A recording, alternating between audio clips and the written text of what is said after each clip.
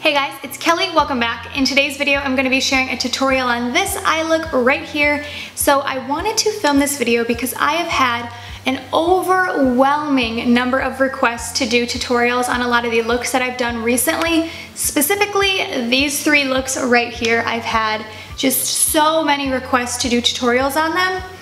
But I used the exact same technique in all three of these, so I felt like if I did three separate tutorials with these looks, it would get very repetitive and it wouldn't necessarily be, it would just be too repetitive. It wouldn't be helpful. So what I wanted to do was come on camera today and share with you the same technique that I used and then kind of break down which colors I placed where in each of these looks so that you would understand how to recreate the technique. But if you wanted to do exactly what I did, I would share that at the end.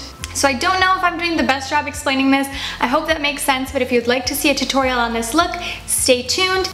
Alright, so for this look, I've already prepped my eyes. I've laid down a base. I have used just my ColourPop No Filter Concealer. I did not set this, because if you watched my video about makeup tips I wish I learned sooner, one that I shared was that I don't always like to set down my eyeshadow base on the days that I'm going for a very bold look and I want the colors to pop. So for this look, I'm gonna start off with a dark shade right in my crease, and I know that sounds backwards, and we're always told to start with the light shade, but when I'm working with colorful shadows, I like to do it this way.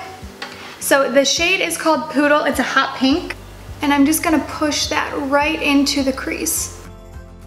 If I didn't mention it, that brush was the Domed Utility E34 from Sigma. So now I'm gonna go in with a slightly lighter shade. This is the color Soft Core from ColourPop, and I'm gonna use this to blend that out. So I kept that first color pretty tight in my crease, and I'm gonna use this to blend upwards, and I'm gonna take it on a big fluffy brush. This is the Sigma E38. So I wanted to use something even darker than the two pinks that I've used so we can add a little bit more dimension, but I wanted to keep the color in the same color family as like the pinky purple look. So I grabbed this shade, it's 143 from ColourPop. It's a really vibrant purple, and I'm gonna take this on a brush, kind of like if the two brushes I've used before had a baby, it would be this one. This doesn't have a name on the barrel, but it's from IBY. It's kind of like a crease brush that's short and kind of dense. So I'm gonna take this and just start going back and forth over the crease.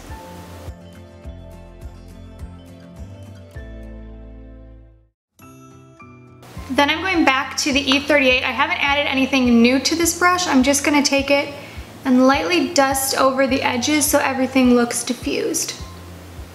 But now I'm using that same purple and just tapping it into the outer third of my lid.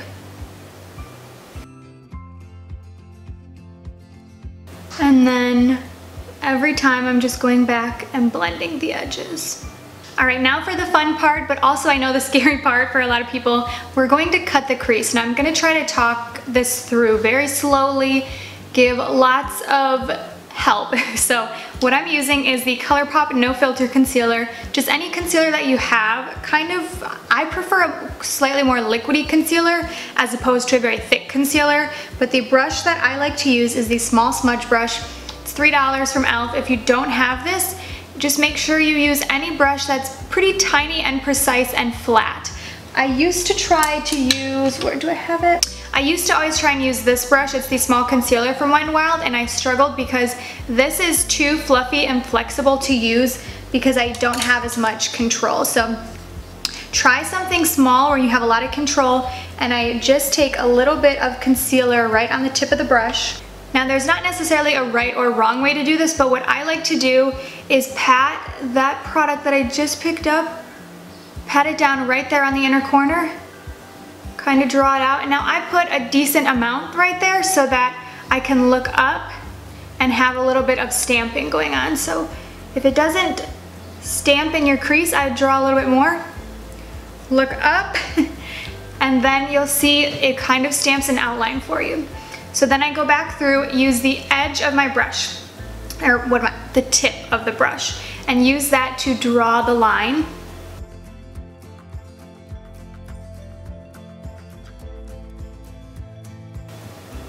And then kind of decide which shape I want. Again, there's no right or wrong here, so you can have it go way up above your crease. You can have it more in your crease.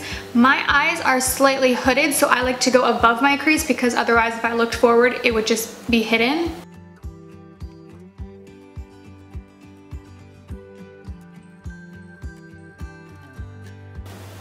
Now you can bring this over as far as you want. You can bring it all the way down. You can do it half, you can do it 2/3. I like to bring it just slightly past halfway and just kind of drag the product out and let it naturally fade. Or you can take the pad of your finger and blend it out so you get a really natural fade. Either one works. Okay, now I have that done, and they honestly didn't turn out perfectly even, but that is okay. Do not worry about it because we're gonna do a little trick later on to kind of make them look even. So now I'm gonna take the shadow that I wanna put in this new cutout area, and I wanna use the shade La Playa from ColourPop. So it might be showing up more like a silvery cream shade on camera, but it's actually a shimmery mint green. So I'm taking this on my Wet n Wild small concealer brush, picking some of this up and pushing it into the inner portion of this cut crease. Now this is a color that requires some building, so if you are using this exact same shade, don't be afraid to sit there, take your time, layer it up. If you need to spray your brush, go ahead and do that. I just didn't bring any spray over here, so I'm not gonna worry about it. So I was originally thinking I was gonna take that green through the whole cut crease, but the more I looked at this, I thought, you know, that would be really cool if I used a blue. So I'm actually gonna break into the Masquerade palette from Juvia's Place and take the color Zola and fill in that center portion. You could definitely do this look with just the green and fill the whole thing in with the green. Either thing would be pretty, but I thought this would give the look even more dimension. I love that. That looks so cool. So basically I'm just taking the blue and filling in that empty space, and then I'm packing anything left on my brush and just pulling that from the green into the blue so they kind of fade nicely. Now, if you can see, this cut crease is so much cleaner and more even, and this one's a little bit messy, but don't worry, we're gonna do our best to clean that up in a second here.